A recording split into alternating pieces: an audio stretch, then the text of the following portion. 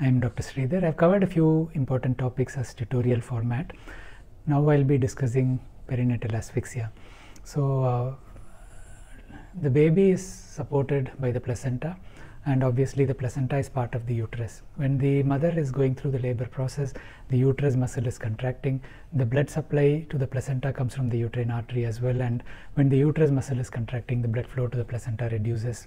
So most of you are familiar with CTG or cardiotocogram monitoring, where we review the fetal heart rate with the uterine contractions, and you know that there is a physiologic drop in the fetal heart rate, the type 1 decelerations which can happen, or with cord compressions as well.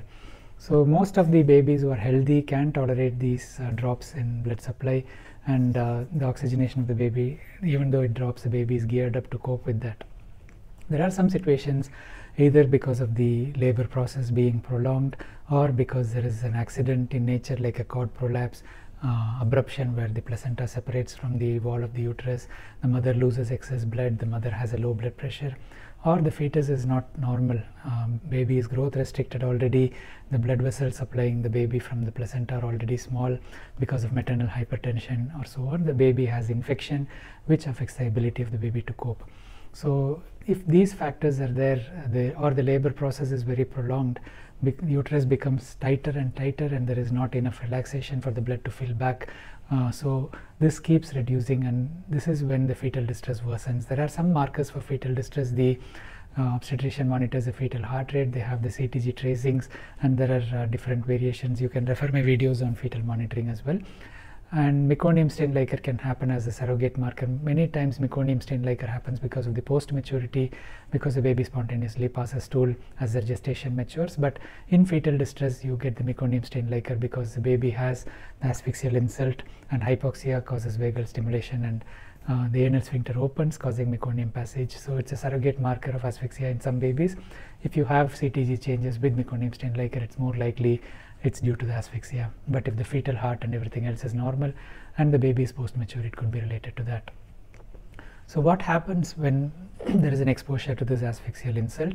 So you have the video on primary and secondary apnea, where I've explained the sequence of events, and you can review that as well. It's in the NRP playlist, and that will explain to you that in the beginning the fetus copes, there is an increased heart rate, and then the baby goes into primary apnea. The next stage is gasping breathing, because the baby is already asphyxiated, the lactate has started accumulating, the acidosis has started, the baby is hypoxic, so the heart rate starts dropping, and then the baby goes into secondary or terminal apnea, which over a few minutes, if there is no resolution, the baby may die. And once the baby enters secondary apnea, there is a chance that the blood flow to the brain is reduced, and the main impact of the asphyxial insult is going to be on the brain, which is irreversible. So if the asphyxial insult is prolonged and there is no recovery at the timely fashion, then the baby can have damage to the brain. That's the main reason we are worried about asphyxia. There is something called the diving reflex, where the blood flow to the vital organs are diverted, depriving some organs like the skin, the muscles, and the gut, and the blood flow to the heart and the brain is preserved. This is for a certain period of time it can happen, and it's called the diving reflex because the seals dive into the cold water, and this happens automatically in them to preserve their blood flow. They are going to be swimming for some time underwater before they breathe, so they have that protective reflex, and the same reflex happens in asphyxia as well.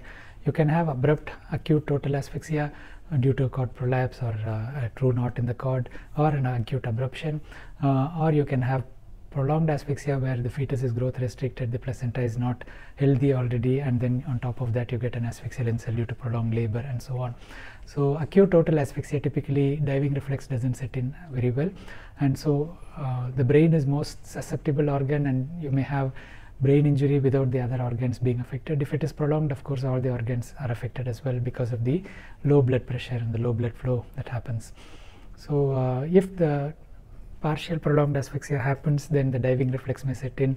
You may have injury to the kidneys, the liver, and other organs, but the heart and the brain tend to be spared in these situations unless it's very severe. The changes that happen to the brain after birth are called hypoxic ischemic encephalopathy. Obviously the neonatal resuscitation program focuses on avoiding asphyxia, but asphyxia happens before the baby is born, and postnatal resuscitation is important to avoid aggravating it, and the extent to which the baby needs resuscitation after birth may indicate the severity of the asphyxia.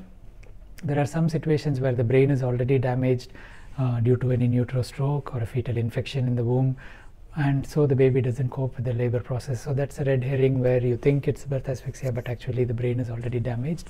So review of the antenatal imaging and immediate postnatal imaging may guide you to say there is something else happening. This is important from the medico-legal point of view because birth asphyxia gets blamed on the obstetrician. So we have to be careful how we communicate with the families, how we share this information, because there is a huge risk of litigation, and we have to be honest and forthright, but at the same time we have to accept the gaps in the knowledge that we don't know exactly what produced this. So this is a cycle of events, and we can have onset early on, or it can be during the labor process, and it doesn't necessarily reflect on the quality of obstetric care. And this is one area where delayed cord clamping is not still recommended unless you have the option to resuscitate by the mother's side. You have to start the process quickly, follow the NRP guidelines. If the baby is in secondary apnea, you may consider early intubation and support, and if you are needing chest compressions, obviously go for 100% oxygen. Because these babies need prolonged resuscitation and these are candidates potentially for cooling, passive cooling is a concept which you need to discuss, and you can switch off the warmer if the labor process, if the resuscitation process is prolonged, but at the same time you need to keep an eye on the baby's temperature. You want the baby to be around 36 degrees, you don't want it to go too low, because hypothermia, if it's significant, it can affect your assessment of the baby. The baby becomes hypotonic because of the hypothermia. It may complicate your assessment of the HAE, and also the hemodynamic compromise. If the baby is too cold, it can affect your cardiorespiratory adaptation, and baby has a risk of persistent pulmonary hypertension. So passive cooling is a concept where you don't cool the baby to 33 degrees, you cool the baby to 36 degrees, you don't overheat the baby. So the focus is on avoiding hyperthermia, because excessive heating of these babies makes the baby's brain more likely to get injured. So avoiding hyperthermia is a focus, not hypothermia. So keep this clear in your team. And once the baby comes to the unit, if you feel the baby fulfills the criteria based on the cord blood gas or the blood gas after birth, the presence of an encephalopathy, if you have amplitude integrated EEG, you can use that as well. And if these criteria are fulfilling, the Apgar score, need for resuscitation, the presence of a sentinel event or an obstetric injury, all these are factors which will guide you towards whether the baby needs hypothermia. So therapeutic hypothermia is a concept in the past 15 years or so. We are using it more and more, and the past 5 years it's become the standard of care in asphyxia. If you have HAE stage 2 and above, you have or moderate encephalopathy and above, you tend to cool the babies. Cooling for mild encephalopathy is not clear-cut. Cooling in premature babies below 34 weeks at or below 34 weeks is not clear-cut. So therapeutic hypothermia, you can refer the playlist on that as well. The main concern of asphyxia is obviously the risk of sequel. The staging of asphyxia, again, you can refer my previous video on perinatal asphyxia. So you have mild, moderate or severe, and you have Sarnath stages 1, 2 and 3. Stage 2 and 3 increase the risk of sequel. Stage 3 is almost comatose, so very high risk of sequel.